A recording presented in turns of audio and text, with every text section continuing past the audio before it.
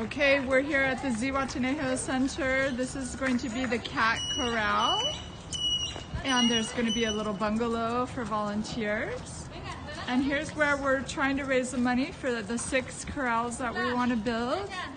And all of the doggies that we have here in Zihuatanejo at the Surfers for Strays Rescue Center. And so we're doing a big campaign to raise $3,500 to help Jenny, our leader of our Zihuatanejo Center, build corrals. These are all the spaces where all the corrals are going to go. There's Larry, and there's where they're currently staying in crates over there.